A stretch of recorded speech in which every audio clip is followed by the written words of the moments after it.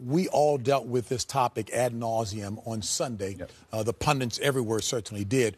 Ray brings a very unique perspective to this because as an ex-player, he was overseas there in London, and you've already set the stage with how much the conversation was about everything but football.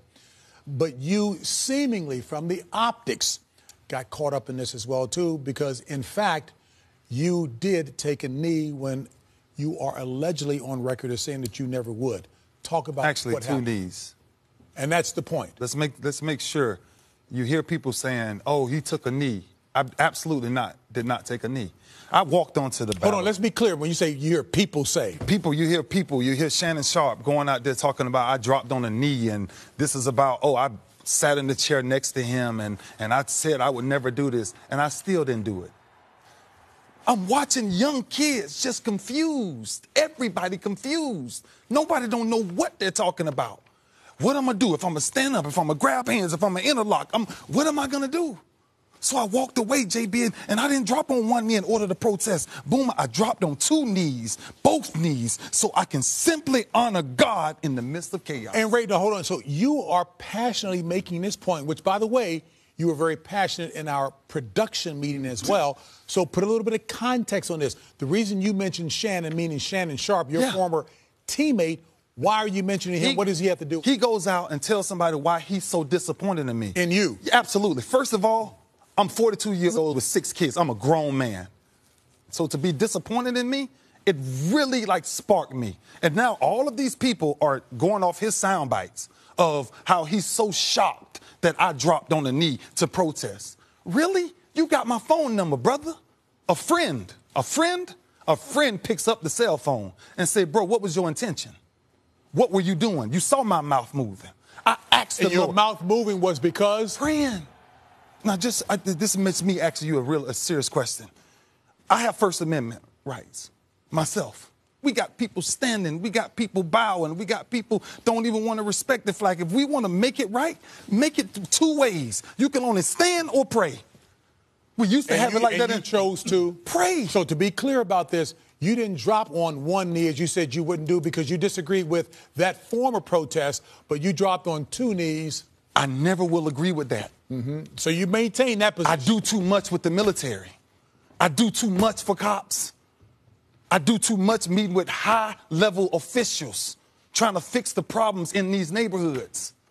I do way too much, JB, and I just want to get into this and let everybody understand why, JB.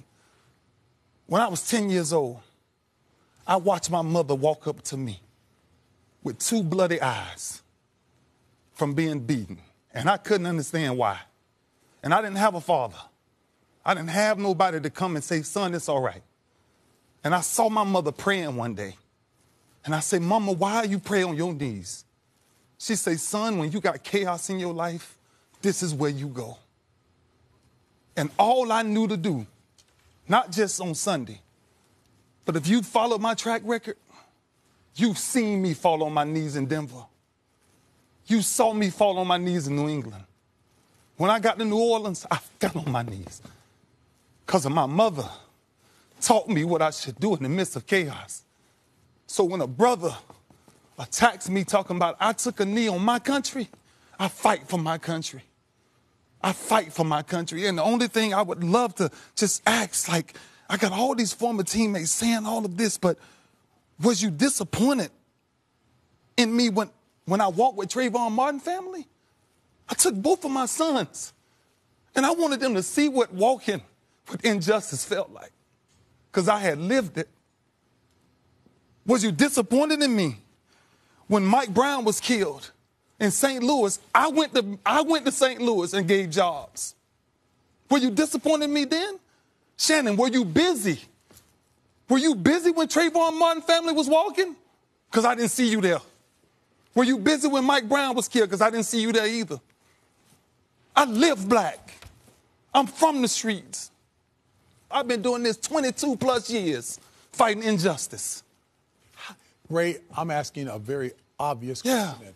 So you're pained to the core that people would question your character and integrity and commitment to this? You can never question. Boomer, we pray before we come out the locker room. True or false? True. Phil, we pray before we come out the locker room. True. So why not pray in full stadiums?